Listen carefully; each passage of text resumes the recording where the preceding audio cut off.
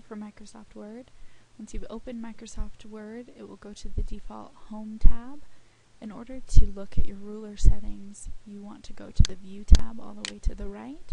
Go to the View tab, and in the Show pane, you can choose Ruler, and that will show all of your ruler options where you can change the margins, top, bottom margins there, left and right margins you can change here. In the very top, there are three components here, and the top component is a first line indent, and that's the first line that you type in your project. You can change the indent of that one to choose to begin the indent there anywhere that you'd like.